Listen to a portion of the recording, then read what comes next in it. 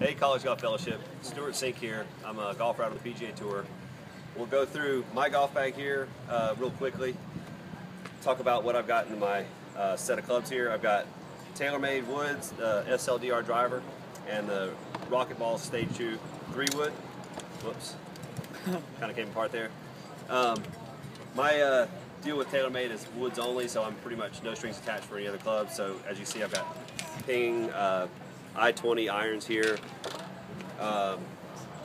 Wedges are Vokey, and putter is a Scotty Cameron Titleist putter.